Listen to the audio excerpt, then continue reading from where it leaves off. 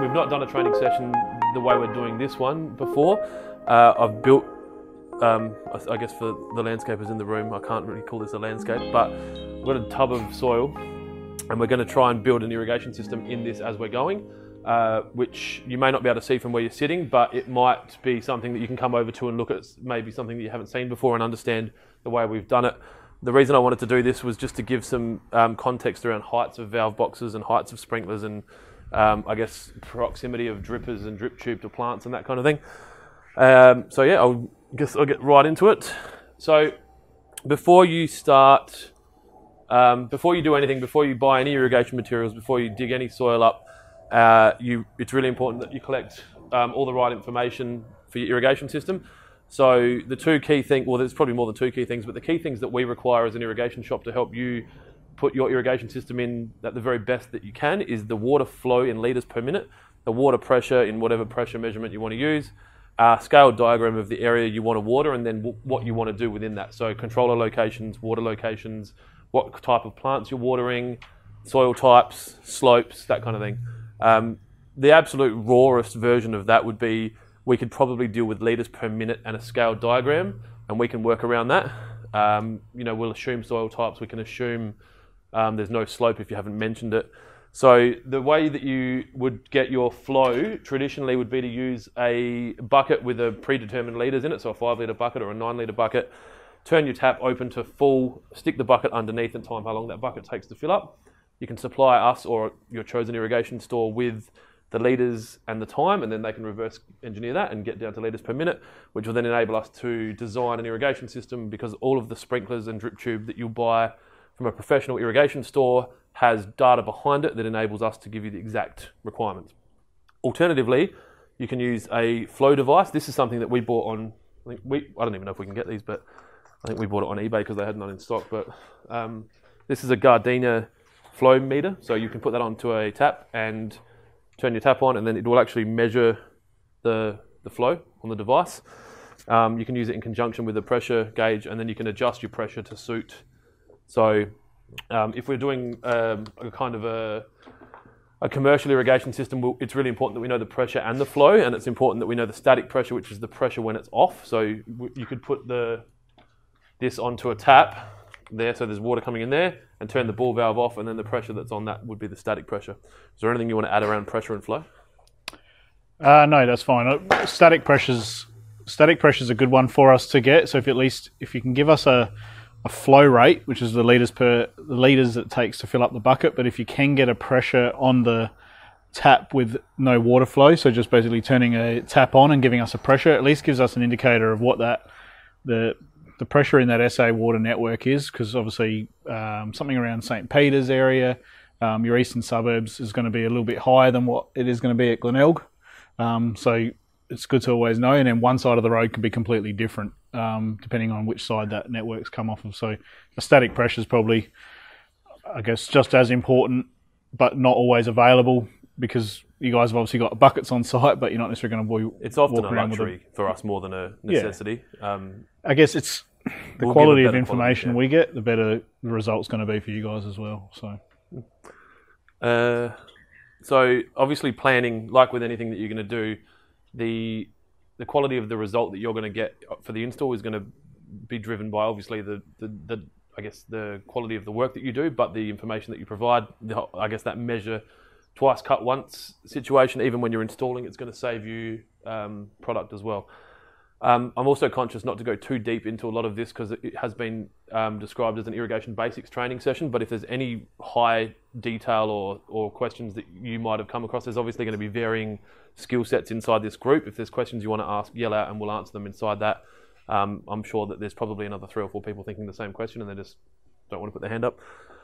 So planning is really important. Same, I guess we do a lot of garden lighting as well, and it's really important to get your conduits and cables and all of the relevant products underneath driveways, paths, foundations in some cases if it's stormwater or sewer. So I guess that's probably it from a planning point of view. We have these planners here, which I say we. any professional irrigation shop's going to have the same kind of thing. Obviously, I prefer that you buy stuff from us, but it's not necessary if you don't like Matt or something. But that's a 1 to 100 scale plan. So you would draw a, I guess, 1 to 1 meter is best for us, but we can work with whatever scale. We have an in-house. Take a seat. Do you want a drink? You can say yes. It's all right. It's all good. We've got an in-house designer that does CAD design, so we do a lot of really large commercial designs, but we also do residential designs, so we can do designs from that, hand-drawn design all the way up to supply us with a CAD file, and we can then submit that for approval for a developer or a council or whoever's going to be the one that's signing off on it. All right, so once you've got the design, you've got the layout that you want to do, one of the questions that we'll ask is, do you want to do an automatic system or a manual system? I guess for a budget-conscious job, the answer is going to generally be manual, which means that they're going to run off of a garden tap and just turn the tap on when they want the water to go out to the garden, or they're going to use not a tap timer really, it's manual, isn't it? So it's really ball valve on, ball valve off. So that's a ball valve for anyone. Or it'll just be a nut and tail onto a tap. Then the other side of that is to have an automatic system. An automatic system can comprise of an irrigation controller, which is wall mounted and 24 volts. So you'll plug it in, 240 volt down to 24 volt. So you'll plug that into your wall, and then you'll run irrigation cable out to your valves. Then only other side, I guess the other side of the automatic controller is the battery operated controller. So we'll drill down into this a bit later on, I think. But it's a battery operated controller that sends an electronic pulse through to a coil that then turns the same valve on. So you'd have to change the top of that for the top of that. So automatic irrigation obviously costs more to set up at the start. If you're doing a bank of 4 or 6 solenoid valves or ball valves, the cost is so close. Really, the only additional thing you're really buying is the controller and the cable. A ball valve might only be, it might cost 60 to 70% of a whole solenoid valve. You still have to manifold, so that's a manifold.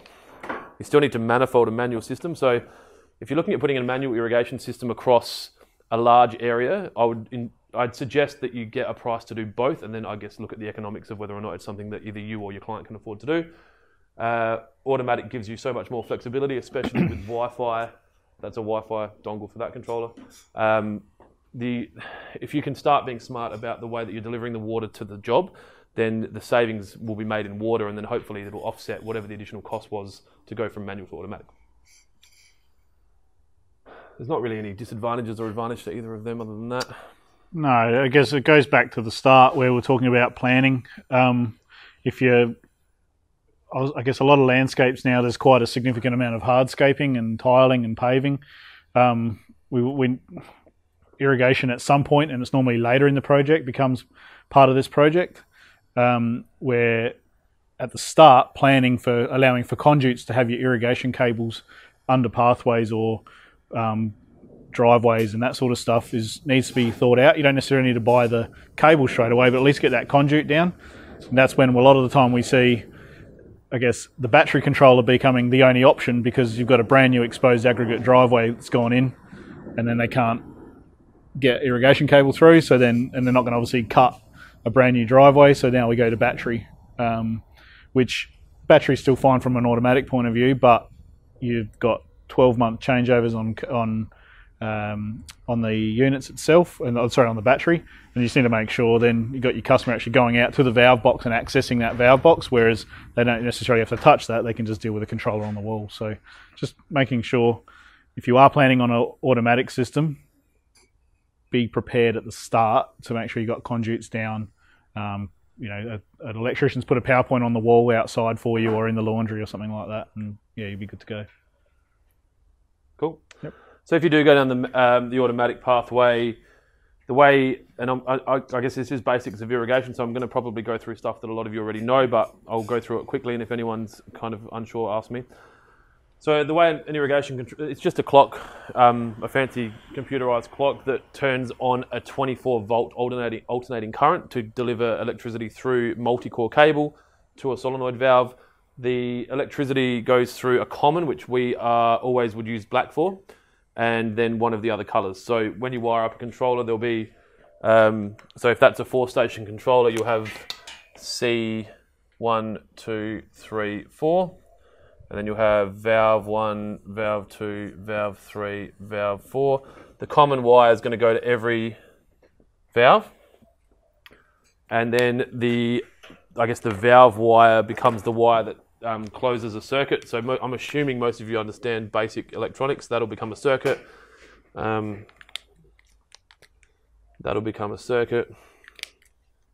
So the common always has electricity going down one, and then 1, 2, 3, or 4 has electricity going down the other.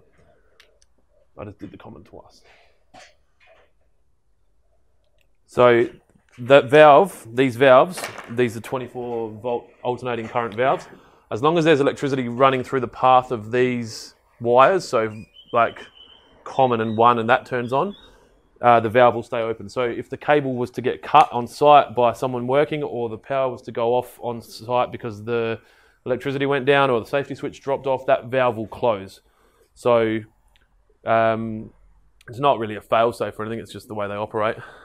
These valves specifically are a fail-closed solenoid valve, which means that they have a reverse flow, which we'll go into a bit later. It's probably a bit more high level. So they'll generally fail closed. This is a 0.5 mil squared cable that I'm holding in my hand. The cable that like you guys would probably be using on larger sites would be a 1 mil or a 1.5 mil. You can run half mil cable out to about 120 meters max. Yep. And then you're going to start getting voltage drop, which is possibly going to affect the coil opening and closing. So the next size up from half mil is 1 mil, then it goes to 1.5 mil. Commercially, we use 1.5 mil for most jobs until we get to Dakota, which I'm not going to go through today, but Dakota's a 2-wire path, so you're only using 2 cables. Obviously, a commercial site, you might have 30 or 40 valves, then you'd need to run 31 or 41 cables, which starts to get really costly, and troubleshooting becomes an issue. When we run 1.5 mil cable for a commercial system, we'll usually use 2 mil or 2.5 mil, or 4 mil commons. Yep. And then we're starting to get into a situation where we can get kilometres out of our runs rather than hundreds of metres. When you install cable and wire it to a solenoid valve, like with any electrical connection, it's really important that it's done right. If you do it right, it's going to work for you. If you don't do it right, you're going to have trouble with it later. The connections also need to be waterproof, because obviously it's going into a box in the ground, which is likely to have water in it, or at least moisture from time to time. So everyone gets that. So however many valves you choose to have, you need that number of valves plus 1. If you have, 4 solenoid valves, most of the time we're going to encourage people to put 7-core cable in there, because it enables them to have 2 spare cables, because you never know what's going to happen. If it's a client's job, they're always going to add something, or even if it's your own house, if you want to add, get more specific around your irrigation, then you've got the cable there to do it. If you don't, there's tools available to split a line. So this might be an issue that's come up for guys that are going and working on existing systems. You can get, the Add a station, and there's a 4, add 4. Add a 4, and splitters, and yeah. So it's a small product that goes down this end. Yeah. And it learns the controller's runtime and then halves it for a 2-station. Yep. So if you've got these 4 and there's 4 cables, but you want to add a 5th valve, you change runtime of number 4 to double what you want it to be, and then it splits it out between 4 and 5. It's ideal not to use those if you can avoid it, but they're there. They're products. Holman do a lot of troubleshooting products, don't they? They're quite good. So once we get your irrigation design, we will either hand draw the design, and in most cases we'll supply a client with an estimation of the materials that they require and the cost, and then they'll pick and choose what they want to buy or not. And it'll be most of the time at the moment we're getting sprinkler for the lawn and then drip tube for the garden beds. So drip tube comes in obviously rolls, which you can see we've got all here. The drip tube that we've got there is Netafim, which is a product that's made in Melbourne, and then the drip tube here is made by Toro, which is a product that's manufactured here in Beverley, or Toro at Beverley. I've got purple drip tube in my hand. Purple products are used in areas where there's recycled water, and it's to signify that the water is not safe for drinking, and it's designed to stop people from maybe putting their mouth around a dripper or opening a valve box to try and get water from a solenoid valve or whatever they might do. My personal opinion is that it should all be purple, but I don't think the aesthetics works for a lot of residential landscaping. If you use a drip tube on a roll, it's generally going to be a 0.3 spacing or a 0.4 spacing, which is related to the dripper's spacing between, I guess, the spacing between drippers. So it's going to be either 0.3 of a meter or 0.4 of a meter. Obviously not on the same tube. And then when we do a large grid of irrigation, we then run those tubes parallel to each other at the distance that the dripper is in general. So it's going to be 0.3 by 0.3 or 0.4 by 0.4. And that creates a grid of water. And that ensures that no matter where you plant your plant inside that grid, the plant's going to get the right amount of water, because as these drippers are operating, they'll create a bulb of water. So generally, if that's the ground and then you've got a drip tube on top, the dripper will be like that, and then it creates kind of a bulb of water underneath. And then the next dripper should, if designed properly, start to join up those bulbs of water. So that's why the soil type comes in to play when we're designing an irrigation system. If it's quite sandy, we need to adjust the spacing of those drippers to ensure that those bulbs, and correct me if I'm wrong, don't kind of bulb out like that. And clay soil is obviously going to spread out at the top, I guess, quite quickly. This will also help us give you suggestions around the run times, so that you might want to pulse water an area so that you're not losing the water, or that you're not having runoff on a clay area and you kind of water for say 15 minutes and then wait an hour and then water for another 15 minutes.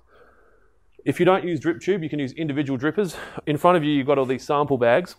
So Antelco is a company that we have a very good relationship with. They've been generous enough to donate some samples in here. These are all for you to take home as well. So there's an extra large t-shirt in everyone's bag, so hopefully that works for maybe none of you. But yeah, all of the products, or most of the products that Antelco make, are made here in South Australia. They've got a manufacturing facility at Murray Bridge. Obviously we can choose to buy from whoever we want, but it's not just a convenient thing for us to buy from Antelco. They also make really good products. Their development team are always working on new things. The reason I wanted to bring it up now is that's a dripper. That's a dripper. So you might have seen it on one of our famous films that we make. But that's a 2 litre per hour pinch drip, which is a pressure compensating dripper that spikes into the ground, and then you can run 4 mil poly off of that to a lateral pipe, which will be a piece of poly pipe, plain poly pipe. So you'll run a piece of pipe between there and there. We'll do that over there in a sec. These would be used in situations where the planting may be not quite as dense and you want to just have a dripper on plants, or you might have a need to increase the amount of water. This one's an 8 litre an hour, the green. So you might want to put more water in one spot. This drip tube here is probably a 1.6 litre per hour per dripper. The Toro is generally 2 litres per hour per dripper. And then off the shelf, you'll be able to buy a 2, 4 or 8 litre per hour dripper in either a spike like this, or they've got a pinch drip as well. A lot of this stuff, this information is available on YouTube as well, so I'm not going to go too far into it, but the pinch drip and these are the same. They're the same operation, they're just delivered differently. So that's a spike and that just sits on the ground. We've got some customers that choose to only use these because it enables them to get watering exactly to where they want it. Once it's spiked in the ground, it's unlikely that it's going to move away. Obviously, you can use pegs to hold your drip tube down. They can be that or metal. This just gives more direct watering, and some of them believe that when you do a grid watering system like this, you're also watering, I guess, weeds and areas that might not require water. So that's completely up to you. As an irrigation shop, I see it as our responsibility to, I guess, arm you guys with the most quality information, and then it's up to you to choose what you want to do. And that doesn't stop at the end of this training session. We're always here to help with answering questions and, I guess, highlighting new products. We do a lot of that through our media, where DK, he films a lot of the stuff that we do. When there's new products coming in, we'll do a breakdown of that product and why it's good and why we think it's good. So that's drippers.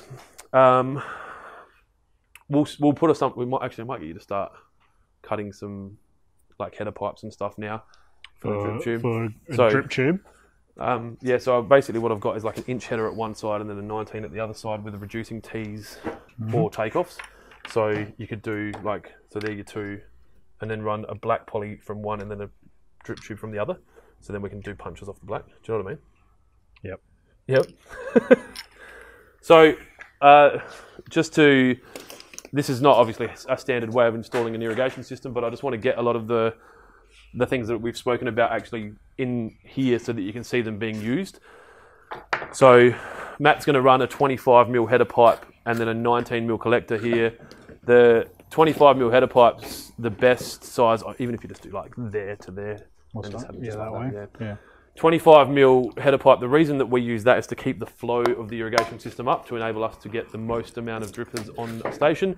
It also works better with the takeoff elbows. So I don't know if you've got them in your bag, but they're not in there, which is great. When you do a drip irrigation system, that one that I've just drawn there, I'll use that as an example. You'll have a delivery manifold at one side in most installations, and a collection manifold on the other side, and they'll have end pieces and air release valves and flushing valves, which we'll deal with in a sec. When you connect that pipe to the pipe, you can either do it using a traditional T, so a reducing T, which Matt's got in his hand now, or you can use a takeoff elbow. Thanks, man. So these are the takeoff elbows here. They get punched into the top of the pipe. So you'll punch a hole into the top of that and click it in, and then you'll run the drip. Have any of you used these? Are these familiar? Yep, maybe. No. When you push them into there, yeah. So, sometimes like kind of 5 in 100 or 10 in 100 kind of thing. Yeah. So that's probably the only weakness of these. They're very good from a speed point of view. Yeah, so that's like Matt's just installed there, so he's got the same deal. When I used to install, I used to use these, and then I'd find that I'd have to then go cut them out, like not all of them, but you'd find some would be leaking, and then you'd go cut them out and put reducing T's in, and then I guess it does create an inconsistency. If you're trying to deliver a really quality finish, which no one's here trying to do shit landscaping, so this is probably the best plan of attack for you guys if you want to ensure that it's not going to be an issue. We do a lot of designs for commercial work, so Adelaide City Council refuse to allow their contractors to use these at all. You would have experienced that. They have to be a reducing T. And Cobra clamps, which we'll talk about soon, which are a stainless steel metal clamp. Well, stainless steel is metal, but a metal clamp that clamps down around the poly fittings, and then you're not going to have any problems. If you do use these, and a lot of people do, the most important thing to remember is that inch pipe's going to operate better than 19mm pipe because it's got a larger area of curve. Is that even a thing? So the 19mm's obviously got a tighter curve. So when you punch this into the 19mm, the chances of you making that hole more egg-shaped than circular is higher than using what Matt's got in his hand. Oh, here you go. So this is a punch tool that you'd use. If you aren't familiar, that punches a hole in the pipe, and then that clicks into the pipe, and then you push the poly pipe onto there. These used with pressure reduction shouldn't leak, and in Netafim say, not Netafim, Antelco say you don't need clips on these as well, don't they? After pressure reduction. Yeah, so if there's a pressure reducer on the system, you can get away with not using clips. We'd still encourage you to use them, especially if you're driving another 40 minutes back to a client's house to replace a fitting that's blown off. So that's like 20 cents for a clip. Even if you're not going to use Cobra clamps, even just using an Antelco plastic clamp. So I'll talk about clamps quickly while we're on it. So in your bags, you've got a 15mm, well, it's not a 15mm, it's a 13mm, but it's got a 15 written on it. That's an Antelco clamp. We only stock Antelco plastic clamps. I've been stocking Antelco clamps here and then in my previous employment for probably 15 years. They just work. We find that they are reusable. They're not brittle. If you're not going to use a metal clamp, I encourage you to use an Antelco clamp. You can. I think Filmat clips are pretty good as well, aren't they? Yeah, they're okay. They make pretty good clips. I think you pay for them though. But I made a video about this recently. We get, I guess, if you buy a clamp from a hardware shop, the likelihood is that it's probably a Pope clip or a Taiwanese clip or a Chinese import clip. They'll cost exactly the same as the clips that you buy here or any of your chosen irrigation shops, but these just work. So if you want to go to the next level, there's 2 brands that we stock, and you'll probably find there's no other brands in irrigation shops. So we've got the silver stainless steel clamp that they have they're a Cobra clamp, they're the original, and then Toro went and copied them and made these colourful Hippo clamps. We went to market with the Hippo clamps at a lower rate, and Toro did a big promotion on them, and we found that a lot of clients have actually gone back to the Cobra clamp, which is the original. Would that be fair? Like most people are going back to these, or are you still selling a lot of the other ones? Yeah, the Cobras can be clamped up using a multi-grip as well. They do have a specialty tool, but they can be done with a multi-grip. So if you are in a pinch and you don't have the selective tool, you're not sort of stuck and you can't actually use it. So in a pinch, yeah. whereas the Hippo clamp requires the actual tool. It can't be done up without it. On one of them. Yeah. Rather, so we can run some other stuff off it. Yep. So, I'll once we finish the training session, anyone that wants to come and have a shot at putting a Cobra clamp on and taking it off and putting a clip on and taking a clamp off, comes and do that. I'm sure there's people here that have done 4,000 of these today and probably aren't interested in me doing everyone have a shot with the clamp day. But I won't go home until everyone's satisfied that they've had their training. So if you want to talk about more stuff, we will do that and we'll let everyone have a shot with the clamps. So that's the drip tube side of things. For drip tube to operate at its best, it needs to operate under the correct pressure, which is what these are pressure reducers here. So NetFM would recommend that you use your tech line at 180 to 300? Yeah, 250 highest. So, sort of thing, yeah. So the numbers I'm talking are KPA. So between 180 and 250 KPA, it ensures that a pressure compensating dripper, which is what I probably haven't touched on, the drip tube that we're using is pressure compensating, which means it's got a rubber diaphragm inside the dripper that regulates the water to ensure that the water that's being delivered matches the number that the charts say that it's going to do, which is the charts that we use to design the system against the pressures and the flows that you've provided us. It also requires filtration to a degree. Tap water is pretty clean, but we still put it, these are really good. These are a Rainbird product. They're a pressure reducer filter all in one. The good thing with them is they're compact. Obviously, block sizes are getting smaller, and you know, a big dirty green valve box in the middle of a really nice landscape doesn't really look ideal. So the less that we can have those valve boxes, the better. Bear with me. Just talk amongst yourselves. So yeah, that's a pressure reducer filter. There's a 20mm one and a 25mm one. The filter on this is a stainless steel screen that's inside there. So it's only really a precautionary filter. It's quite a small screen, so you're not going to be able to, you know, run water from a dam and not have to clean this out every hour. But the good thing with this is you need a pressure reducer to run most of these things anyway. If you're going to put one in, we'd suggest you put a Rainbird one in because it's got the filter, and you got, what are these, $35 or something? Mm-hmm. You're going to pay $25 for a probably pressure reducer anyway. Even though you're usually using mains water, if something goes wrong on the street and then there's a repair being done, there's chances sometimes that you're going to get rocks and debris through your house, which is going to affect more than your irrigation system, but we're only really worried about your irrigation system. This filter will ensure that no rocks or debris get through to your drip tube, which is obviously going to affect the ability for your drip tube to work, as well as your sprinklers. The sprinklers will have a filter in the base of them, which will help with that. Not all of them, some of them. Sorry, there's a filter between the spray head and the spray and the body, which will stop them from getting damaged. But you're still going to get a phone call from your client saying, hey, the sprinklers aren't working. I mean, you're going to get a phone call saying these are blocked, but at least that's only one thing. It's not 6 or 8 sprinklers. On that, while I'm talking about it, these will need maintenance. So you can't just stick a filter in your system and never touch it again. It's like a car. You need to service the system. And I'm not sure how many of you guys have that as part of a service in your business, or if you've even thought about it. But I guess a winterization and a de-winterization of any irrigation system is not a bad idea.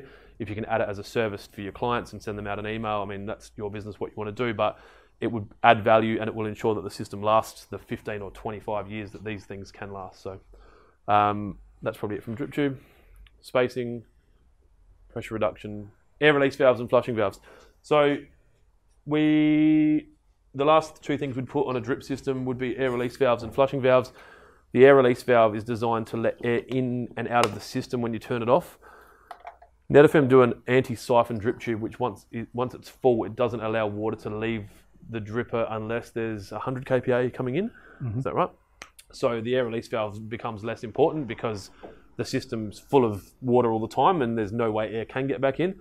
With the traditional dripper or the Toro drip tube, which is a standard drip tube, it's not an anti-siphon.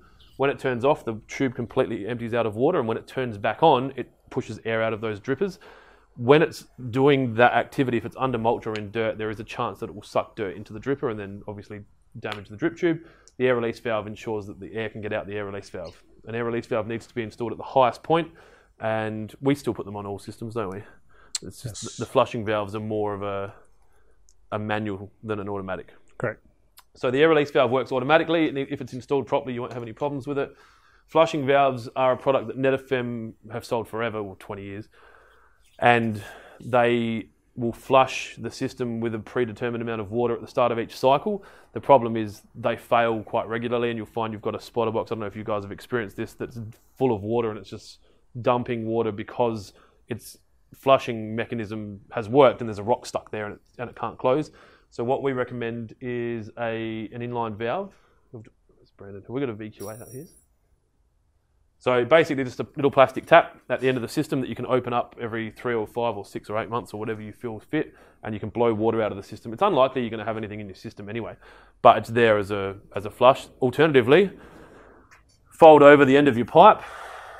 25mm PVC will fit over that, 19mm will fit over that, and just pull the pipe off and blow the pipe out there. It'll save you buying a fitting. I mean, if you're going to the extent of putting in an irrigation system, I'd encourage you to tick all those boxes and ensure that you've put in the safeguards to make sure that it works. Has anyone got any questions so far about that? That's a VQA. So that's another Antelco product. Inline tap. You just have that in a box somewhere, open it up, turn your system on, blow any debris that might be in there. This is also recommended to do at the start of the install. So once you've finished installing the whole system, blow the system out so that there's no dirt. The top installers will tape each piece of pipe after they use it and go out to the next bit and then take the tape off and cut it and then tape it back up, and you'll find that the pipe is completely clean. It's unrealistic commercially for people to do that, I think, in some cases. So the best case is just to flush it out when you've got it to that point. So that's drip tube. I'll talk about sprinklers, then we'll talk about automation and valves. So when we get the scale diagram off of you guys, we will... Why does this always happen? In the blackboard. So we'll get a scale diagram from someone with the area of lawn that they want to water. I probably should have designed that shape, shouldn't I? All good. No, I'll design that. For an irrigation store, the most ideal shape for us to water is a perfect square, or the second is a 2 squared rectangle. So if they were 4 meters by 8 meters or 3 meters by 6 meters, or a square in any dimensions. A rectangle, we're going to put 6 sprinklers in like that, with the intention of the sprinklers getting head-to-head coverage. So say that's 5 meters and that's 10 meters. That sprinkler throws 5 meters out to there, 5 meters down to there. That sprinkler throws 5 down to there, 5 up to there. That one throws and hits that one, and that one. Can everyone see that? You guys understand that? Most of the sprinklers that we design with require, so we've got the data around the sprinklers so we know what they throw, but they need head-to-head coverage to ensure that they get the matched precipitation, which is the I guess rainfall equivalent per square meter. So it's like is that a best way of describing it? So each square meter gets the same amount of water, which is probably the best way of saying it. The only difference is the MPs. The side strips changed, hasn't it? Yeah, side strip you can do triangular. I'll just draw a verge. So what we'll do is we'll design so we'll get the scale diagram and we'll design what we need to design, and then we will calculate backwards how much water that system is using, and then that'll tell you how many valves are required, and then we'll plot the valves out. So, we might have an irrigation. Most places these days that are kind of 600 or 300 square meter blocks in that kind of vicinity are, what would you say, like 4 to 6 valves per site now? Yep. So it's usually 1 lawn in the front, 1 garden in the front, 1 lawn in the back, 1 garden in the back. When you get a verge like this, which is what 1.8 say, because that's I think what fits by 9. Yep, that works. You can put a side strip in, and what one there? No, that's too far. 4.5. That's right, isn't it? Yeah. So you can water like that with a side strip. Is everyone familiar with the MP rotators? No. Yep. MP rotators, finger sprays. No. So since sprinklers were invented back in the impact sprinkler days, it became a gear drive, then it became an MP rotator. The MP rotator is a rotary nozzle that was the first to market. It used to be owned by a company called Walla Walla, which Nelson distributed, and then Hunter bought the product, which they've done with the HydroWise controller as well. It's probably one of the most revolutionary ideas in irrigation, since I guess pressure compensating drippers. They throw a finger spray and they're a genuinely matched precipitation sprinkler. So provided the sprinklers are getting within 800 of head to head. Normally about 500. 500. Yeah. So if you've got a spray and it's still short 500 of the other head, it's still going to get that 10 or 11 mil an hour that they're able to do. They've changed. I think since water restrictions stopped in whatever 9 or 10. No, it was longer than that, wasn't it? 12. About 12, yeah. Everyone was using drip tube. Now everyone's using MP rotators with drip tube in the gardens, if they're not using individual drippers in the gardens. Rainbow do an R-van, which never kind of took the market quite as strong as the MP was. The MP covers so many different areas. So we can put an MP 1000 here, and then you can put MP left and right corner strip and a centre strip. So that might be hard to believe, but these sprinklers will throw 1.8 metres forward and 4.5 metres to the side. This one here will throw 4.5 metres each way and 1.8 forward, and then the other one will throw obviously the opposite of that one. There's nothing comes close to them, is there really? No. I mean, you go from a system like that, which is 3 sprinklers and 1 valve, and barely 1 valve because it uses such a small amount of water. They use a quarter of. So you've got the traditional pop-up sprinkler, which people would have seen in backyards from the 80s or 90s, where that just pop up and just throw a fan of water. Now they would use 4 times the amount of water per minute. They also mist, and it's harder to get that matched precipitation. When we're getting down to the real nitty-gritty of you want to deliver 25 millimetres of water per week onto a turf's area to ensure that turf gets the exact amount of water to ensure you've got a lush green surface without wasting water, it's really important that we understand how many mils that works out to from a sprinkler point of view. So an MP rotator uses 10 or 11 mil an hour if designed properly, and they're under pressure reduction, which means that we can then say, okay, to get 25 mil a week, we can do 2 hours, and it would be 2.5 hours, roughly. We don't do roughly, but 2.5 hours. And then that ensures you get 25 mil, and then it also enables you or your client to go, okay, we've had 4 40-degree days, the evaporation rate's really high, we need to do 35 or 40 mil of water this week so we can increase our watering times by an hour, which is easily done on your app, on your phone, and then your lawn's still getting what it was meant to get. Yeah? So we'll design that. That's a sprinkler on a fitting. The sprinkler I'm holding in my hand is a 3-inch body. We stock Hunter and Rainbird bodies in 2, 3, 4, 6 and 12 inch. Yes. Yep. The 3-inch is probably the most common height because it pops up well, so that pop-up height's high enough to clear most turf varieties, and it's not too deep that you guys are digging a trench that's going to kill you, especially if you start doing hills face work and you're kind of trying to jackhammer these sprinklers into the ground. When you're doing a buffalo or a kikuyu, if you have a look at the thickness, I mean, most of you have probably installed this, but you look at the thickness of that turf, the sprinkler needs to, I mean, that starts to thatch a bit, and all of a sudden your sprinkler's not popping up enough to clear the turf. So if you can get a 4-inch sprinkler in, do it. If you can't, put a 3-inch in, and then if you have troubles, you can obviously raise these up using fittings. You can just screw the sprinkler off of the elbow, and then you put a fitting onto the elbow, and then put your sprinkler back on. So then you get another, 12 mil, 15 mil. Yeah. So I'll get Matt to put a piece of pipe onto this fitting and clip it up, and we'll bury it in the corner. I won't get him to put the full system in because I don't want him to get his hands too dirty. These fittings don't require thread tape, so anytime you're screwing a fitting into a sprinkler, don't put thread tape on it. You just tighten it up so that it's tight. Don't break it. You'll get a feel for it. If you put thread tape in there, it puts the sprinkler at risk of damage. Sometimes the thread tape can get up, especially into a gear drive. For those that aren't familiar, a gear drive's a sprinkler that the water turns the sprinkler around, so it's just spraying an arm of water and going back. If you get thread tape up in that gearing, that sprinkler's done. So the smaller areas, 5 and 10 meters, up to probably, with the MP rotators, 9.5 or 10.4 meter edges you can do with an MP rotator. When you start getting into 14 and kind of, if that was 14 by 28, then you'd need to start looking at using a gear drive sprinkler, which is the sprinkler that existed, which was the most common sprinkler prior to the MP rotator. They throw happily kind of 9 to 12 meters, and then you're looking at then going into commercial sprinklers, so the kind of sprinklers that they'd use on a sports field or a sports field, you're throwing kind of 16 meters, Yeah, 18 metres. 16 to 18 metres, yeah. And then on a golf course, we're starting to talk about, can you get me a golf sprinkler? This is just for pure interest sake, so you can see what they look like. They throw, 24, 26 metres that far across the fairway? Yeah, 22. 29, there you go.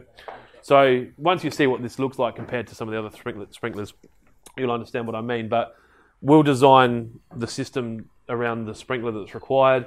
In most cases, any work you guys are doing, you're not going to go above a gear drive. If you can stick an MP rotator, it's going to be easier for you guys to install. And in my opinion, you'll get... look, using a Rainbird 5000 or an 8000 is going to give you an unbelievable result. The MP rotators just seem like a sprinkler that everyone has their head around. So that's a golf sprinkler. So that's got the valve in head that pops up, and then that'll throw 29 metres or thereabouts. So you used to work on a golf course? Oh, you did, didn't you? So that's, I guess, just to kind of recap. For an irrigation system, you need a water source and a way for it to operate, and then something to get it out to the area. I haven't talked about subsurface for lawn. You can use drip tube for lawn as well. It's not as common to use it anymore. There was a big explosion of subsurface drip tube in kind of, I want to say 06 through to 09. There was a product called KISS, which was a geotextile membrane wrapped drip tube. There was Copper Shield from Rainbird. Netafim still do a copper sulfate product. And then prior to all that, Netafim had a product called Techline with a tech filter. So they would then inject a chemical into the drip tube, which was a root intrusion inhibitor. The problem is that chemical has not ideal effects on humans. And it's been banned in Europe. And I think, we still get them, don't we? Tech filters. Yeah. Yeah, they can't sell them in Europe though, can they? No, so eventually they'll probably be banned. unavailable. I mean, anything that's getting banned in Europe, we don't really want to be using. That Treflan's really the only true way of stopping root intrusion. Netafim have done a lot of tests around their XR, their Copper Shield product. Yep. They've had great results. They're using it for growing almonds, and they're not having any root intrusion issues. We've only been selling it for 5 years? Not even 3. 3 years, yeah. So there's probably not enough test cases out there in the market to know that it's definitely going to work. Most of the manufacturers will guarantee that it works, but no one's going and looking. So it's hard to say. But while sprinklers can be used, and the MP rotator, which is not that sprinkler, can be used, it's probably not a bad thing just to use them. The MP rotator actually had, is it watermarked? It is, isn't it? Do you know? I'm pretty sure they're watermarked. They are. Yeah, they are. So when they were doing, I don't know if you guys remember, they were doing rebates on water-saving devices such as shower heads and that kind of thing, and you could buy that, get your receipt. The MP rotator was qualified for that, so you could put an MP rotator in or drip tube, and because it was watermark approved, you could get a rebate back when they had, I guess, more stringent water restrictions. So what Matt's doing here is just getting the height right. So I'll just take that. So you can see there, he screwed the fitting into the sprinkler. It's tight. He's put a Toro Hippo clamp on there, which is a stainless clamp, which is behind the barb, so you can't pull that off. That's as good as it needs to be. You can still twist that. That's not a problem. And then he's prepared an area to stick the sprinkler. That sprinkler can be adjusted, so the direction that the sprinkler's throwing can be adjusted once the sprinkler's installed, so it's not critical that the nozzle's pointing in the right direction or that the angle's open the right amount. You want to be able to install these sprinklers so that you can drive a lawnmower straight over the top of them and the sprinkler doesn't even know you've been there. Now, a lot of people put pop-up sprinklers in and they're sitting above the turf, which defeats the whole pop-up part of the sprinkler. So don't be shy to have them low. Also, as you can see, that tube's curved up. If you've got really rocky areas and you're struggling to get the depth because you want to put a 4-inch sprinkler in, you can kind of come in with that pipe and taper it down, get to your sprinkler and then kind of go out the other side and then taper it back up. You just want to remember that if this pipe's shallow and you're coring or doing any other work, there's a likelihood that you're going to hit it and then you've got damaged pipe. So, yeah, all good. Mm-hmm. So what he's put in there is a van spray, which is just a standard spray. We've got the R vans, which are Rainbird's equivalent to the MP rotator, which is a finger spray. It's hand adjustable and flushable. It uses more water per minute, and they don't have the same diversity. Or they've got a lot more nozzles out now, don't they? They've got all fixed arc and variable arc and HEs now as well. So you've got your drip tube in, you've got your sprinklers in, and you've got your valves in. Now it's just about connecting it all together and throwing in a controller of some sort. So I'll show you a manifold that we've started building. So what you'll have when you start doing an automatic system is you have obviously your water source here or somewhere, and then you have a ball valve. So it's really important to install a ball valve at the start of your system. This is something that you need to get a plumber to do unless you guys have got a license to do it. The ball valve is there to... I'm going the wrong way. So embarrassing. It's my office hands. So the ball valve's there to isolate the system if anything goes wrong. So if you put an automatic irrigation system in and then something blows after, or this goes, and you don't have a ball valve there, you need to isolate the water using your water meter, and then your house is off until you get the situation sorted. If you can put a ball valve in, then your irrigation system maintenance can be done usually after Saturday at 4 o'clock when the plumbers are charging $500 an hour, and you can wait till Monday to get it sorted out. Or, I mean, obviously you guys can probably deal with your own stuff. There's a non-return valve here, which is designed to stop water going back and contaminating mains drinking water. This is required by SA Water, I guess. Yes, government. There's different levels of backflow prevention. Residentially, this is probably the most you're going to have to deal with. If you start dealing with subsurface irrigation using a chemical, they require 2 RPZs, which are reduced pressure zone backflow prevention devices. They've got to be put above ground. They're about $600 or $700 each installed, not including the maintenance every one. Have you put them in before? No. Back in yeah. So most people would wanted to avoid that. I mean, I guess a lot of the more affluent areas were happy to just spend the $1,500, stick the 2 RPZs in, put the tech line in, because they wanted their lawn to still be growing in 2006 because they had their kid's 5th birthday and the bouncy castle was there and it had to look good. But now that it's a much more, I guess it's a little bit lighter on. You can use an MP rotator. You're still being efficient, but you don't have all that other infrastructure cost. But you do need to have a non-return valve of some sort, even to the point of having a tap timer. You should have a single check. It's like a little brass one that screws on there that stops water going back. This is a manifold that I'm holding in my hand. This is a Spears manifold. So these are a mains pressure rated fitting that just thread together. No thread tape required. They've got O-rings in them. They do a tablet version as well. Any one of you guys have probably all seen these before, I'm guessing. You don't have to use these for manifolds. You can use PVC fittings and glue them together. We'd sell more of these than PVC because they're easy to maintain, so you can actually barrel union a fitting out. So I can take that out, and that just removes, so you're not trying to turn a whole thing in the box. There's a lot of traditionalists that still prefer to make their valves their manifolds out of PVC because they're glued and they're solid, and no ground movement's going to kind of twist a fitting and let some water out. Everyone's got their own preferences. We stock them all. They're all mains pressure rated. Are they mains pressure rated? Yes. Yep. Yeah, 10 bar. So it's all good to go. Obviously, we've got a solenoid valve after that. There's an O-ring there, there's an O-ring there, so there's still no thread tape required. Once we get out here to the filter side of things, that's when we start needing to require thread tape because there's no O-ring there. So we'll thread tape both sides. Actually, to be honest, this side's got an O-ring in it, so it probably doesn't need thread tape, but it won't hurt to put it on. I'll just quickly show you thread tape. When you thread tape a fitting, we use either pink or white thread tape. Pink thread tape's a bit thicker, and I prefer to use it, so that's why I'm using this one. You're going to hold the thread with your hand and then go clockwise around. If you see, I've got tension on this tape. If I go the other way, I'll do this first. I'm able to keep that tight, so I can keep the thread tape moving, keep it tight, pull it off. If I had it the other way, like that, as I'm twisting it, it's actually coming further and further off. So it's, I don't know if you guys all know that, but it's a real important thing to have the thread tape around the right way, and then you can twist it out pretty easy. Usually you'll do 6 or 8, 10. You get a feel for this. And then when you thread tape, because I've gone clockwise, when you thread tape this, thread that into a valve, the thread tape doesn't spool off. Whereas if you had it the wrong way, you're going to screw it in and it's going to start spooling off.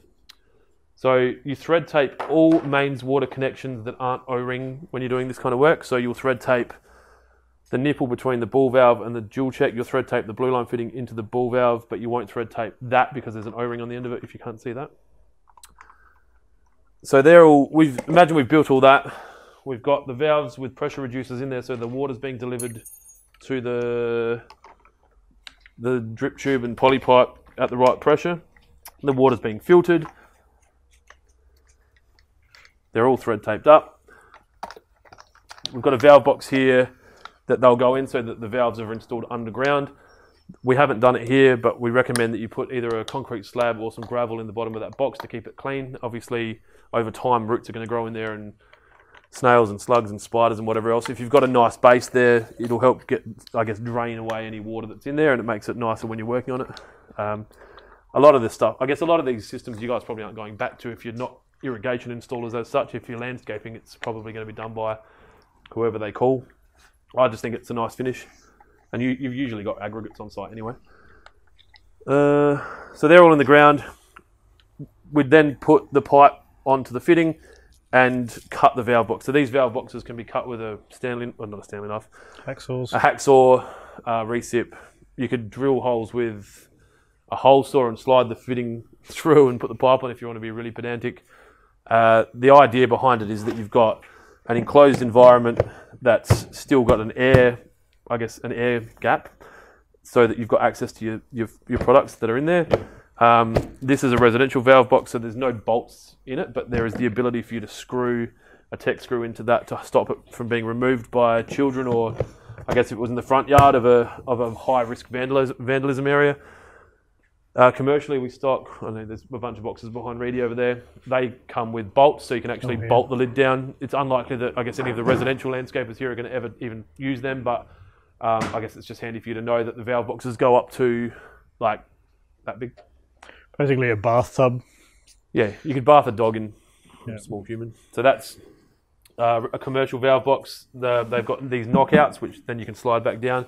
In a residential valve box, you're going to have to kind of simulate that yourself. So you'll need to cut the plastic out and then put your fitting through it, and either put some plastic around it and tape it up before you backfill it, or put the plastic that you've cut out back around it. Or and a lot of time, I mean, you guys be working with Forticon sheeting and all sorts of stuff that you can, like, you know, damp proofing and whatever else you can just put back against it, and it just stops that soil from filling back up again. It all looks clean when you hand it over.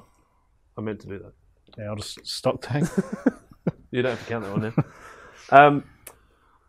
So, as you can see, Matt's pegged the drip tube down here. We've got a sprinkler in the corner which we can connect water up to. I've put this black poly there. I might actually get anyone that's interested, once I finish talking, that wants to come over here and have a shot at like punching a jab into there and putting a dripper into there and putting a cobra clamp on and that kind of thing. I'm conscious that there's obviously a lot of people here that have done this before. Even though it is basics, but yeah, it's probably, I always find it's easier.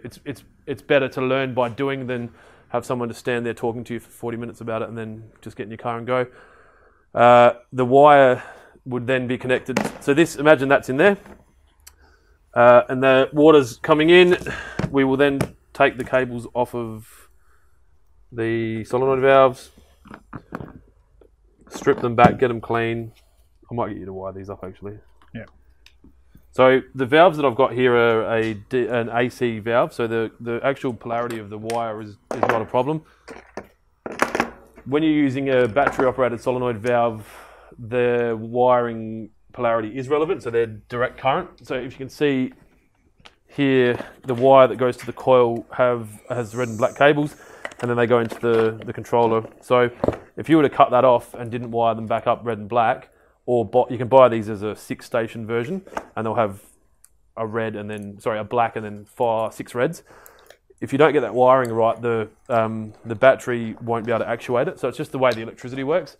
Because the mains power that we have delivers an alternating current, it doesn't matter because it's electricity going back and forth. What happens is the power will lift up a pin inside here that changes the pressure in the valve, and that actuates the valve after the electricity has been sent down these lines. You can get them around the wrong way. You just have to make sure that the valve has electricity going to the 2 cables for it to actually turn on, to the common and then 1, or the common and then 2. So Matt's wiring them up using gel connectors. So they're just I guess a press down metal filled gel filled connector.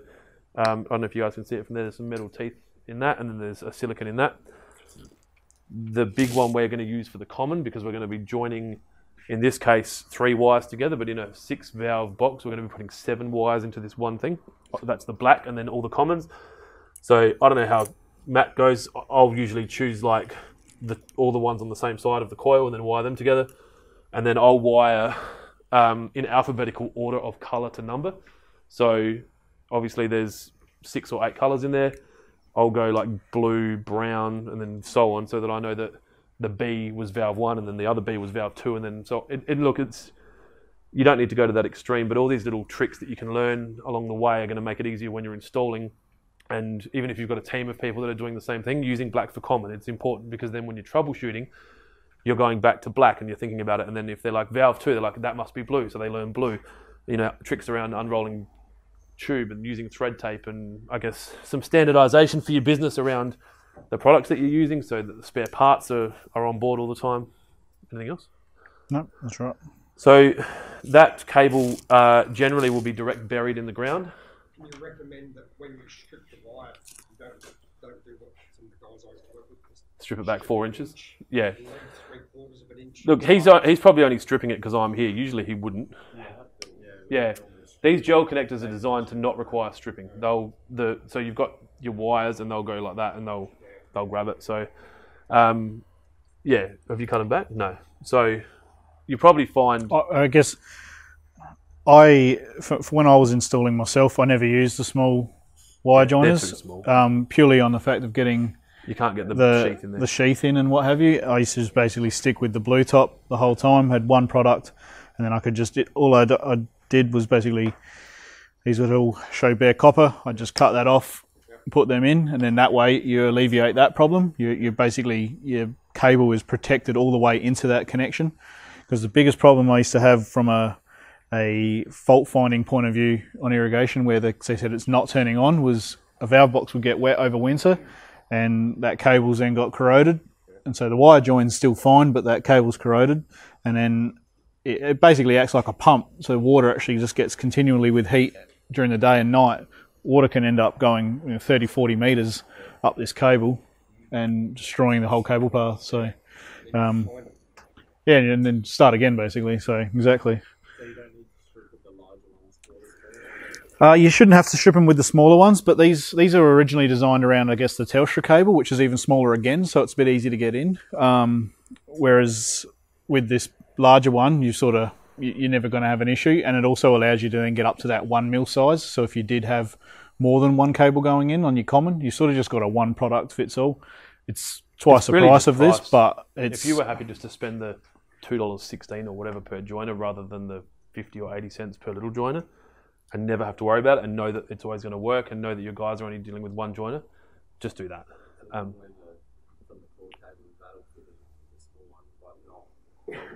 So the Hunter cables are quite thick. I think Rainbird's probably not as bad. Still quite thick, yeah. Yeah, as in the sheath. Yeah, that's right. What valve do you use? Hunter? They're red? Or what? Yeah, so they're quite thick. They're a similar sheath. I think that's probably why people were sheathing them. And to your point, you never quite... You might have it in there, but the gel's not touching the plastic. So if you can... Yeah, he's got this big tennis ball of silicon. And by the time you've done that, the Dura connection was the way to go in the first place. So tube of silicon. Yeah. So you can obviously solder these if you really want to go crazy. I've not seen it. Oh, there's DBR joiners. Can you grab me a DBR wire? You guys would have used these obviously in most of your jobs. They're a massive 600 volt joiner that's got a base cap that's got a spiral of teeth in it, and you do sheath them because you get the inch of 20 mil of copper exposed, and you twist it together and it pulls it into a ball at the end, and then you shove that into the silicon joiner and cap it up. So I mentioned Dakota systems before. You have to use them with Dakota systems because of the sensitivity of the joins, and honestly the weakest point of those systems is the joins, because everything else just works. So Matt's wired that up. The cable will go back to a controller. I'll open this up and show you guys because we've got a little bit of time. So this is an outdoor controller. I would recommend that if you're going to buy a controller at all, I would only buy outdoor controllers. The cost difference between indoor and outdoor now is so minimal. Some manufacturers aren't even bringing them in, and the other ones we just choose not to stock them because they just don't sell. So that's the cap that I mentioned before. It's got a metal base in it, and then that twists the copper, and then you basically pop that open, shove that into the bottom, so that's sitting in there, and then you've got the wires coming out both sides, and that's filled with gel, so there's no way that there's any water getting in that. This is my favourite controller. It's quite inexpensive for what it is. It's Wi-Fi compatible, but you don't have to buy it as a Wi-Fi controller to start with. You can pretty much take the whole controller apart. So this comes off, that comes off. So that's the brains of the controller, that's the electricity of the controller, and that's the weatherproof nature of the controller. You can take this and put a battery in it and program it from the comfort of your lounge room or your kitchen, or you know, if that's been put in a shed somewhere and it's dark and you can't see what you're doing, you can do all the programming here. That was really important up until about November 2016 when I don't think they brought it out then, but in 2017 when the Wi-Fi dongle came to play, you can plug the Wi-Fi dongle in to here and put that back in the controller, and programming that controller from your lounge room or your kitchen is no longer relevant because you can program it from your phone. So that goes back in. The reason I like these controllers is because of they're backwards compatible. So when Rainbird brought out the Wi-Fi device, you could buy just a faceplate for the controller and put it into a base if you already had it there. They're expandable out to 22 stations. They come as a base 4, so you're not committing financially to buying a big controller if you don't need it. And I guess they're quite feature rich. They're now Wi-Fi compatible. So what do we sell a 4-station one of them for, like 160 trade or something? Yeah. You can't buy a controller anywhere near that from a quality point, and like all the other features that you've got, like so you can expand it, you can Wi-Fi it, but you don't have to do it. So you can buy the 4 and just leave it there, or you can buy the 4 and modulate it out to 22, and you've got a strong 22-station controller for less than you'd buy anything else commercially. Or you can add the 140 for the Wi-Fi module, and you've got a Wi-Fi controller. It puts the choice in your hand as a consumer rather than you buying the really, like, so the HydroWise is a good example. If you want to go Wi-Fi, HydroWise is the most feature-rich Wi-Fi controller, but your entry level is their top, like, is everything. So you have to buy a contractor kit. Well, you don't have to if you want to get weather stations. It just does more stuff. So it's got flow sensing capacity. This doesn't have flow sensing.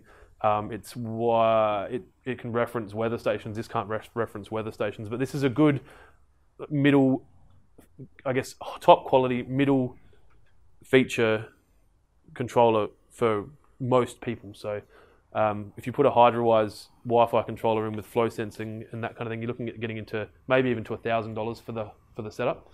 So whereas you can have this in as a Wi-Fi controller for $300 for a 4-station controller, and then you can modulate it out. So those cables are going to go into the base of this controller. This controller is mounted to the wall and plugged into the 240 volt. That transformer in there converts the power down to 24 volt, which is how they operate. You might not be able to see it, but you've got master valve, common 1, 2, 3, and 4. A master valve, something that I haven't talked about yet. We don't seem to do it a lot here in SA. A master valve is basically a solenoid valve here in front of the other 2 valves, which is designed as a protection for the other 2 valves. So when the controller turns on, it will open the master valve first, then water will rush through to the rest of the valves, then it will open 1 and 2 and so on. In pump systems, it's probably used more. When you're putting a master valve in that's the same as the valves, I don't see the point, but you've probably got some good reasons of, it's just a secondary protection, isn't it? Yeah, I guess a lot of the new blocks you see now are like, I guess they've subdivided the blocks and you've got such a long way to the back of the house. You've got a small yard and then you've got so far, but when we come off of the water here, and you say you've got 2 valves like we've got here, one doing the front lawn and one doing the front garden beds, and then we want to continue this all the way out the back. This is where I normally would then put a master valve in, which is another solenoid before all of it, which just depressurizes that whole network. Reason being, if you've got nice pathways all the way down the side, it just prolongs the life of that pipe. That when it's the only time it's pressurized is when the system's on. So you've basically got an entire length of pipe going down to then the last 2 valves at the back of a house. When they're not operational, they're not under that static pressure that the network's providing. They're just depressurized. There's no water in it. It'll only turn on then when the system comes on. It's just a bit of a protection for the sake of. Well, you can you've already actually got probably the put a cables high there. pressure valve there if you really wanted to. So Yeah. these valves are rated to 1034 kPa. You could put a 1600 kPa valve here, which is obviously a lot stronger, and that's kind of like your security guard for the rest of them. But so they're ready to go. So that's I guess the gist of controller through to the full system. The controller then turns the valves on and off, water flushes through, pops up sprinklers. So I guess we've gone, just as an interest, we've used that one as the sprinkler valve. Yep, so that's the 40 then psi. this- So And then this one would have been the garden valve. that's 30 So psi. obviously following that wire back to that valve, I've chosen the blue. And then the red colour that's off this cable, I've gone to the second valve. That then corresponds back to, same thing back at the controller. The blue valve was what we said we're going to use for the sprinklers. So we'd say, okay, we know that sprinkler is going to be our station 1. So we put that into the number 1 port on the controller. And then the red one would go into the number 2 port or the number 3 port or whatever you needed.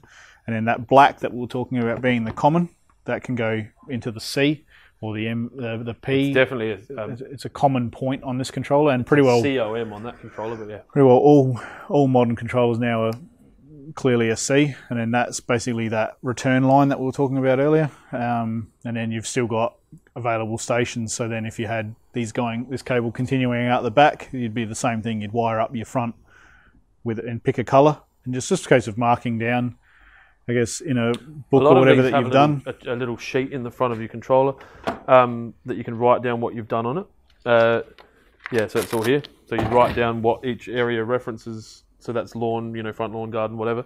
But the new app, the Wi-Fi app, you can actually take a photo of the zone, Correct. and name it, and then it's valve 1. So you can be on your phone and you can just look at it. And even as a contractor with a product like this, you could have how many? Like hundreds. You have hundreds on the app? I think it's about 70 odd that you can have. So you can have all your sites. If you had a maintenance division as well as the construction division, you could have all your sites in that controller, and you could go there and just walk around. And then, because you're not going to remember the names of their areas or whatever, you're like, oh yeah, that's that lawn, and you just turn it on because you can familiarise it with the photo, and then that pops up, and you can walk around and do whatever troubleshooting you need to. Cool. So I want to talk a bit about troubleshooting. Then I'll talk about some controller programming.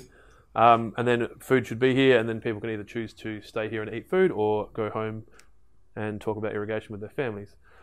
So the most common problem we have would be valves not turning on or not turning off. Would that be fair?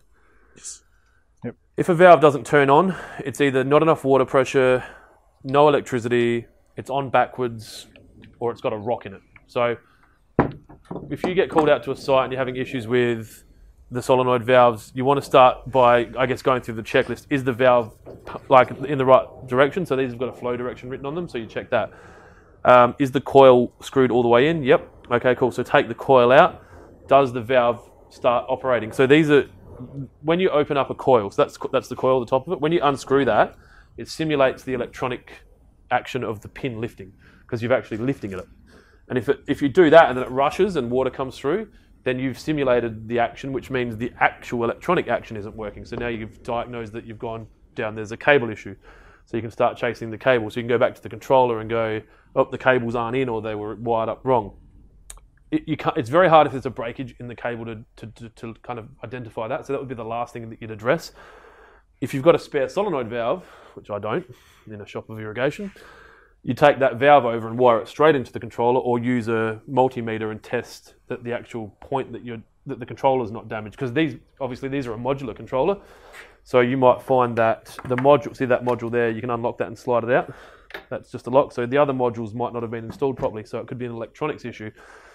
If it's if it's on and it won't turn off, it's likely that there's something stuck in there, and that's when you need to open up the bonnet of the valve, take the diaphragm out, check it for damage, check there's no rocks in there, that kind of thing. That's probably it really for valve troubleshooting. Yeah, the valve staying on is normally the most common. Oh, it could be low flow as well, couldn't? No. Because normally we'll see rocks in there because It's usually this one as well.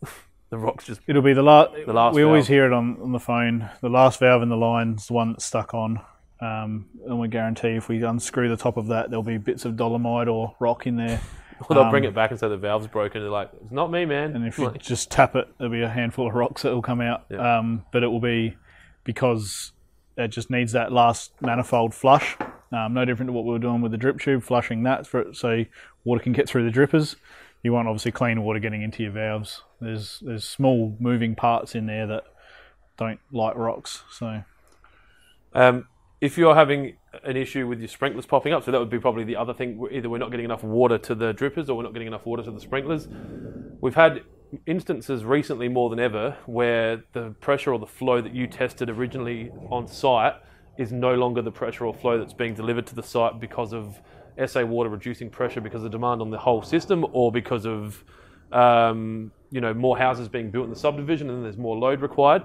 A tip that we've been giving all of our trade clients is to actually record the pressure and the flow that you're testing when you design the job, and make that part of your quote or your submission to the client, so that when they call you back and say your system's not working, you can say, well, let's do the basic tests that we would usually do, and you test the flow and you realise that the flow's been reduced, so then it's not, it's nothing you've done wrong, and you've actually got evidence of that.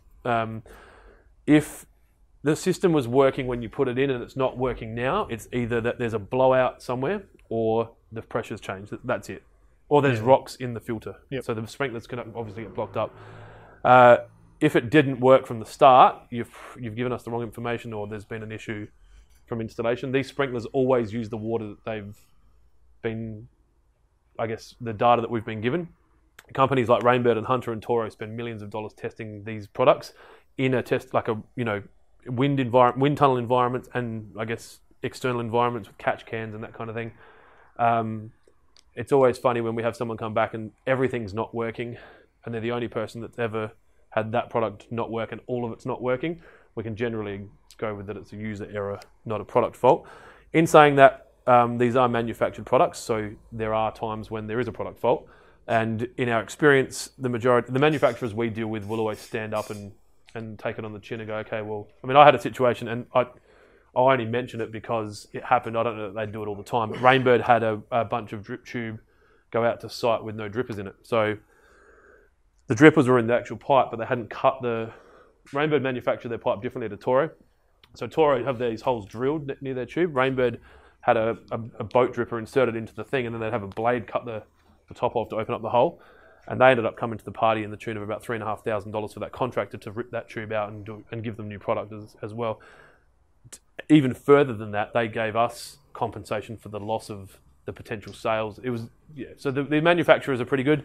Obviously, you're not going to find that same support potentially if you don't buy professional products from a professional irrigation shop. What else would there be? Drip tube, drippers not dripping. Drippers won't work if the pressure's too high or too low. So if you found that you've turned your system on and there's no water coming out, there's a good chance that there's too much water coming into the system, or too much pressure coming into the system. Or the drip tube's faulty, but it's not likely. No. Also, the kids who use subdivisions. Kids? Turn your mains off. Yeah. Yep. Oh, your water meter? Yeah. Bloody not working. You guys have done all this and that. I'm going, okay, we'll do a manual bleed on your valves and everything else. Yeah. Stop.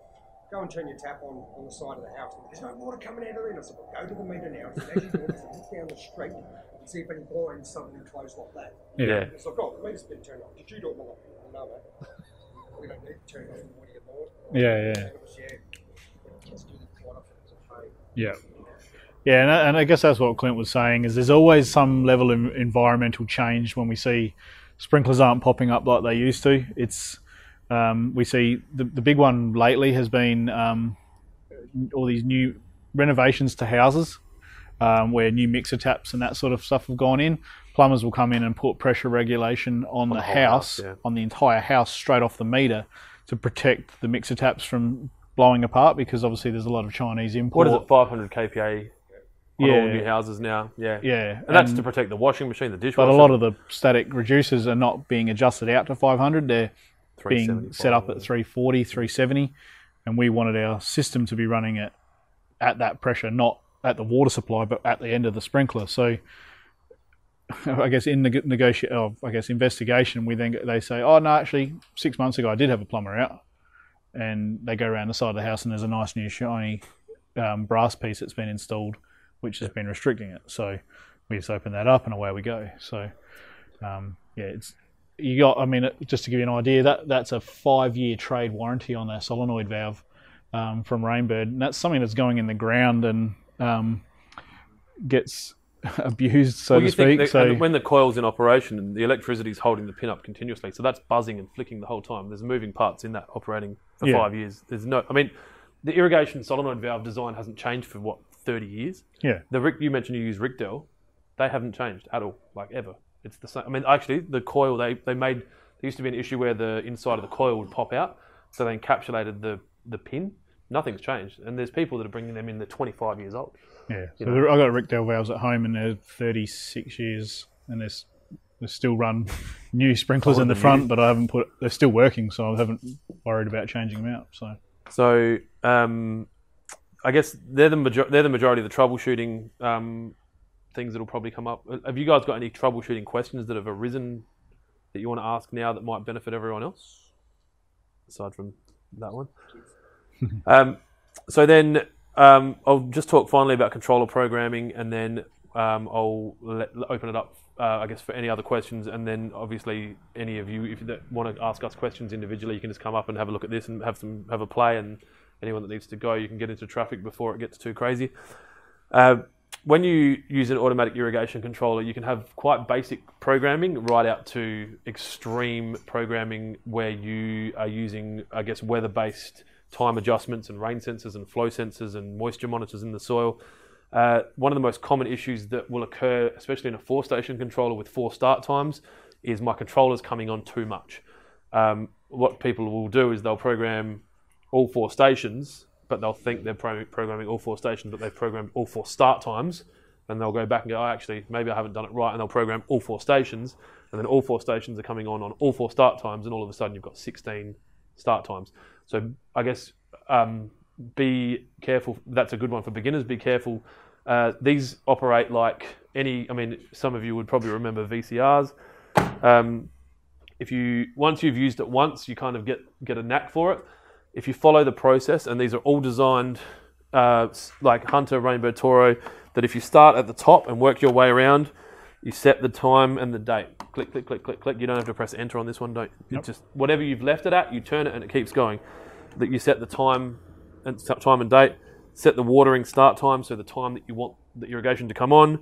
You set the run times, how long you want them to run for, and then you get into your kind of you're selecting watering days. So you might want to water just on Wednesdays and Thursdays. You might want to water alternate odds and evens. You might want to water every second day. You might want to water every 4th day. There's an unlimited potential with all the modern controllers. Seasonal adjust is probably one of the features that you won't use much, but you can adjust your winter watering or your summer watering times. So if you've got 100% is normal, you can go out to 200% on this controller and down to 0%. That's right, isn't it? 200 and 0? Yep. So obviously 200% is doubling what you were doing and 0% is nothing.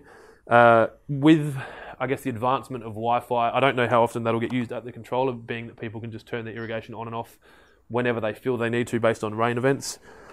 There's a watering delay, so you might have had a really large rain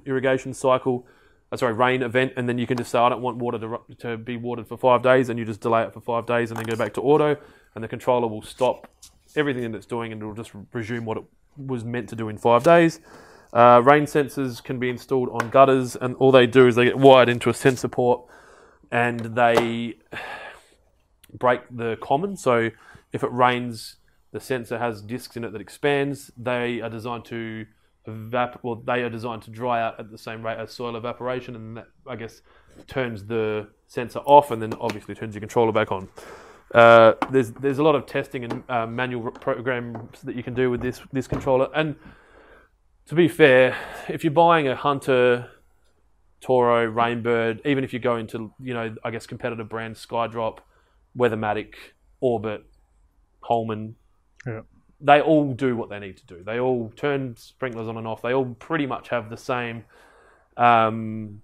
capacity for adjustments. The biggest difference you'll find with any of this is what happens when shit goes wrong. So you'll find over the years that you'll find brands that you're most comfortable with.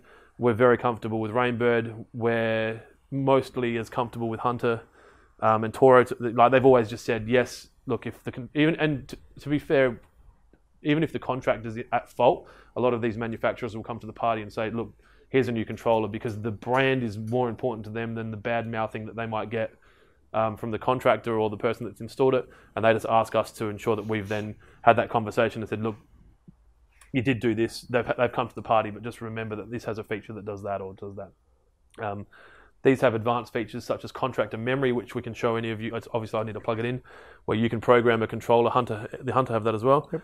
So you can set a program in the controller and press a combination of keys, and that'll memorize that program. So if your client goes out and starts pressing buttons and everything goes haywire, and they ring you up and they're like, this has happened, this has happened, this has happened, you can either tell them over the phone the combination of keys to press to get it back to normal, or go out there and fix it for them. So I think that is it. The pizzas are here. That is very good timing. Does anyone have any questions? Just in relation to pop-up sprinklers, when you do a circuit, closed circuit, yep. So if you've got an area like that and there's a sprinkler in each corner, yep.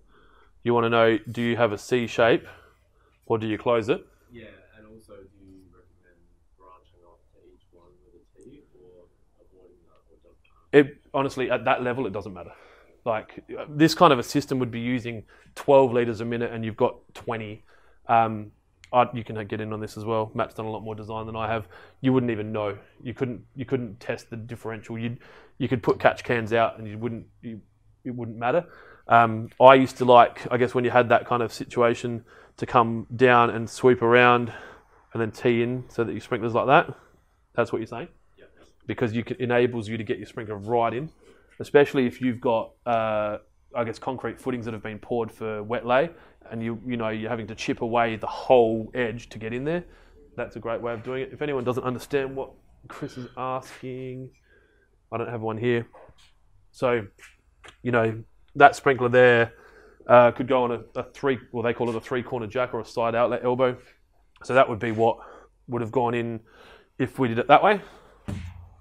Instead, he's saying, can we just have a fitting like that sits in the corner and then you tee past? It's completely up to you. And so with the closed circuit, or just a C on how a straight line? Yep. I would, like, when you're looking, when you're looking at 4 sprinklers, it's not an issue. In a residential side of things, if you're starting to want to do, yeah, exactly right. So when you're starting to want to have slopes, or you've got, an area that's not 4 or 5 meters. So if it was like that, you're wanting to have a gear drive sprinkler that's actually doing like that, 10 meters or so. I've always recommended that they loop that circuit. Reason being is you're ensuring that the pressure that you got at the start, the sprinkler closest to the valve, is going to be the same pressure that you're going to get at the furthest sprinkler. Whereas if you don't and you have it on a straight run, there's potentially a pressure difference there, which means you're going to get 5 meters of throw at the closest sprinkler and maybe 4.5 meters of throw at the furthest, which still may be okay as far as a full coverage, but your application rate's now different. So you've got a higher application rate closest to the valve and further away, whereas all that you might have had to have done is just loop it up for 5 meters of pipe, and now you've got even coverage around the whole thing. So we've even had... You don't have as much? You shouldn't have as many issues because you'll still be getting the pressure. Yeah. Because your system's not so hungry. No matter how, like most residential systems now, no matter how many sprinklers we need to put in there, there's still more water than they need for one valve. So it's when you start talking about gear drives and you're running 10 litres a minute per sprinkler instead of 1.5, and you've got 3 on and you've got 30 litres a minute from a 38 litre a minute source, and they all need, 250 or 300 kPa, that's when it starts to make a difference. Commercially, we've designed systems recently where the main line's been looped to ensure, because it's a whole park, and obviously that keeps... The other benefit too of that is if you're in a situation where you've got 20 litres a minute available on your flow test that you've done for a house, and we can get all your sprinklers will run on 18 litres a minute, which is, I guess, almost right at the upper limits of what your house can provide. I'll always try and loop that it's just a bit of contingency to just say it's going to make sure that it works. Plus, if we need to cut it in half, like if that doesn't work, and you just want, you can cut it in half a lot easier. Yep. And you're not, you know, especially if the water's over that side. Yeah. You mentioned slope, which made me think of SAMs or check seals. Yep. So sometimes if you've got a sloped area and there's a sprinkler there, and there coming down like that, when you turn the system off, that sprinkler will drain all that pipe will drain into that sprinkler. There's products available that are a rubber seal that sits into the bottom of a sprinkler that you can retrofit to any of the sprinklers, or you can buy them already with them. All you do is remove the body or the inside, and it clicks into the base of that. So obviously when it pops up, the sprinkler just operates. When it drops down, that rubber seal closes off, and then it holds the charge in that pipe, so you're not getting flooding issues.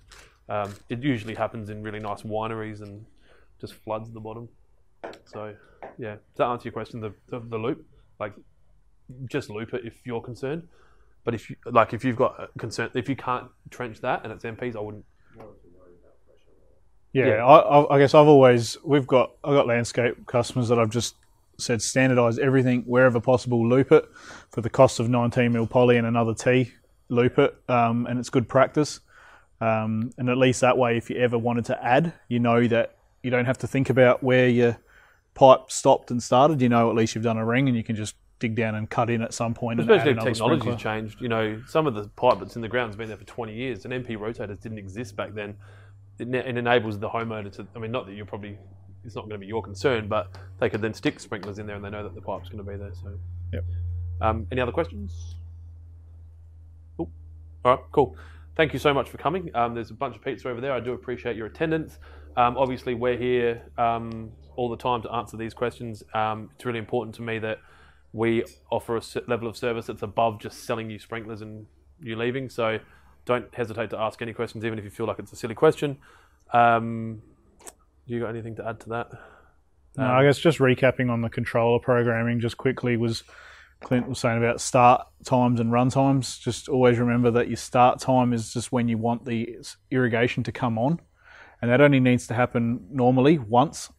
And it's, you say you want it to come on at 8 o'clock at night. That's not, when it says start time 1, that's not for irrigation 1. For station 1. It's for the first time that irrigation program will start. And then your station run times are your individual stations. So that'll stop that doubling up of, I guess, overwatering. So I've got a bunch of shirts and hoodies over here. I don't have enough of both to give everyone one of each. I also don't have enough sizes to guarantee that everyone fits them, but I can give everyone one of each. And if you've got a burning desire to have 2 of each, then we can negotiate that as well. Help yourself to some food over there. There's beers in there. I think we've got some non-alcoholic stuff here as well. Thank you. Take your show bags as well.